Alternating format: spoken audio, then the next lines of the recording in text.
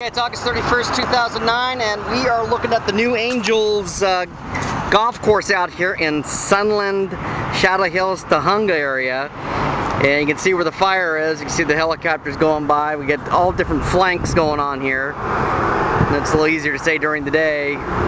And I believe this helicopter here is very similar to, if it is the one, unless that's the Soviet one they had for years. Now that's an H-3, and it could have been one of President Nixon's birds. And now you can see the big mushroom cloud developing. It's about 20,000 feet, and Mount Wilson's off to the right. All right, see you later.